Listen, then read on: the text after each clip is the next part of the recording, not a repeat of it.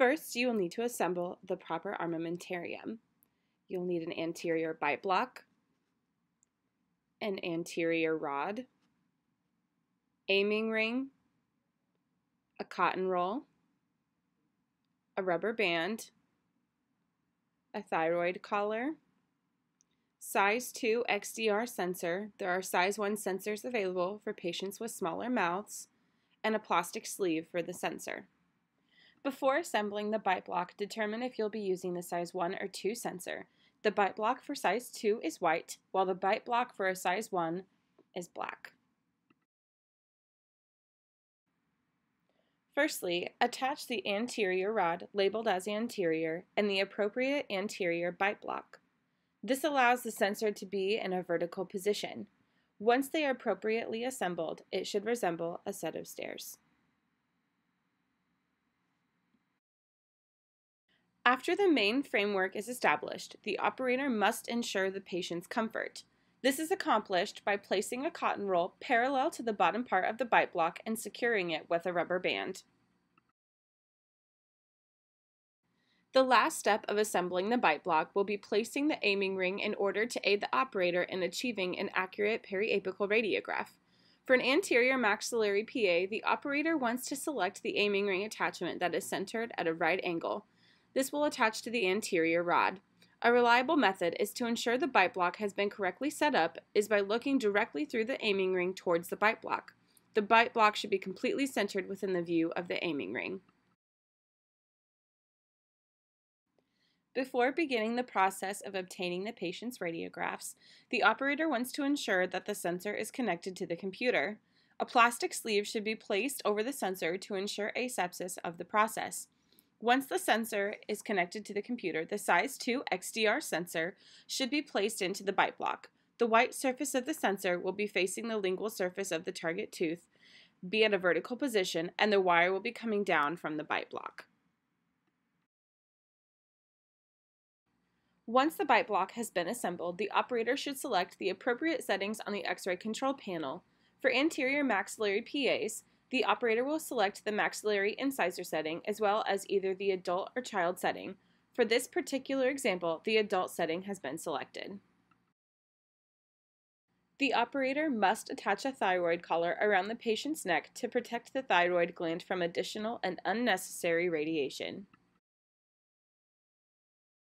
Radiographs of the patient's central incisors, teeth 8 and 9, will be obtained.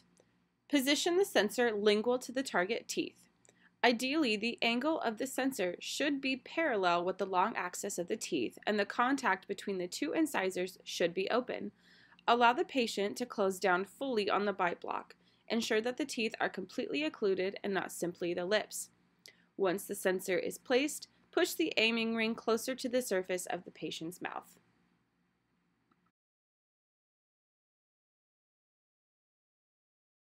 Adjust the rectangular collimator to a vertical position. This will allow the X-ray to capture the apex of the tooth and additional bone structure. Position the collimator closer to the aiming ring and make sure it's parallel with the anterior rod, allowing for proper exposure. The position indicating device should be perpendicular to the surfaces of the teeth that will be exposed. This ensures open contact will be obtained. Now it's time to expose. Press the button down until a beep is heard. A proper maxillary central PA will capture the full root and crown along with the mesial halves of both lateral incisors with open contacts, and there will be 2 millimeters of bone past the root apex. To capture a periapical radiograph for the left maxillary lateral incisor and canine, you will have to place the sensor so that the contact between 10 and 11 is centered on the sensor. Again, the angle of the sensor should be parallel with the long axis of the tooth. Similar to before, have the patient bite down fully and push the aiming ring towards the patient's mouth once the sensor is placed.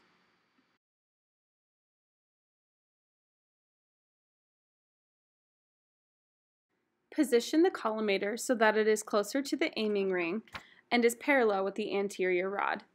Ensure that the positioning indicating device is perpendicular to the tooth you are exposing to ensure open contacts between teeth 10, and 11.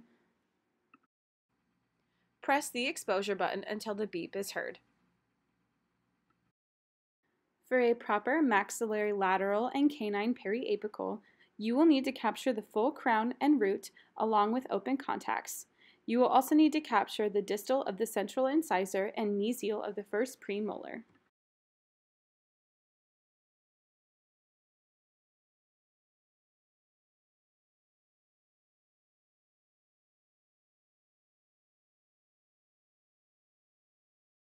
In order to take 5 maxillary anterior periapicals for a 20-image CMS, you will expose the central incisors as shown before. The difference between the 5 and 3 periapicals is the specific exposure to the individual lateral incisors and the canines.